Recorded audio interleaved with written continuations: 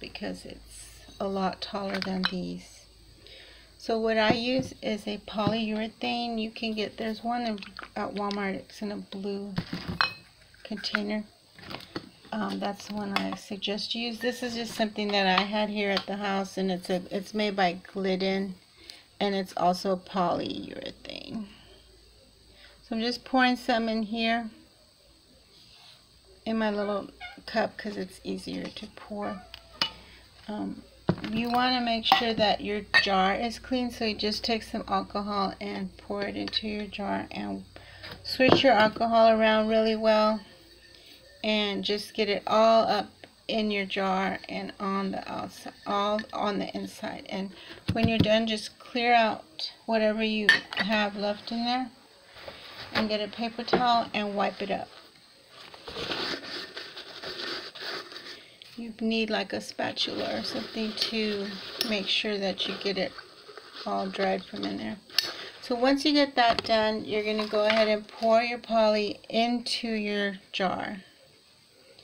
This might need a little bit more since I use about this much for these smaller jars, but just quickly go ahead and go around your jar and swirl it. Yeah, I need more because this is a bigger jar. So for this taller jar, I'm going to use 2 of those little cups. 2 cupfuls. I'm just going to pour that in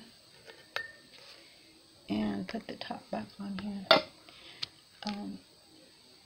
I need a paper towel for my fingers. If you want, you can use gloves to do this so you don't get all messy. So just swirl it all inside. If you have any questions, comment below. Also, subscribe to my channel so I can get more subscribers, and then I can do more lives. And you can also get notified when I do a video tutorial.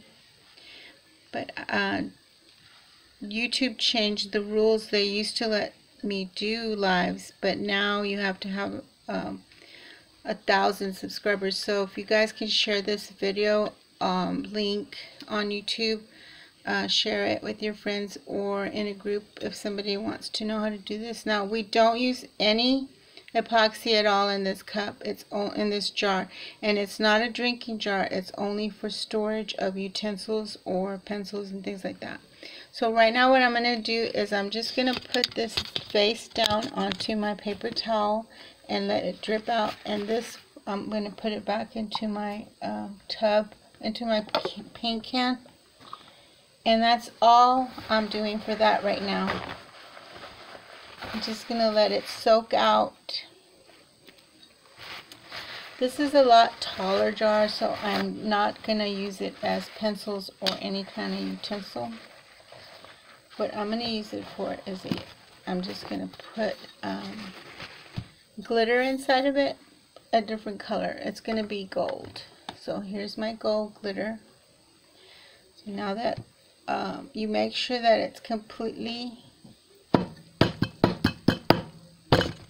you just want to make sure that it's pretty much cleared out. I'm going to get my gold fine glitter. It's always good to use fine glitter. It shows up a lot better in your cup. Remember, this is no epoxy at all. It's just glitter. It's just poly on the inside, no epoxy on the outside, but it still makes a pretty cup. And if you want to double ensure that the glitter is not going to fall out or get scraped by pencils or anything like that, you can spray the inside once it's already dry. So you see right here on the middle, on the end part of the jar, what I'm going to do is just swirl it around like I did the poly and go around with the glitter and let the glitter fall out. But it's getting the whole edge of the jar.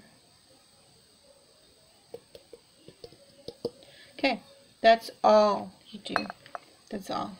And this one, you just put the top back on, like I did on here. I don't think I have the top. But the top just goes on and protects the edges of the jar. But that's all you do, and it leaves you with a pretty glittery cup. And then you can put your vinyls on there, but make sure that it's dry and you can spray it with a clear glossy spray on the inside.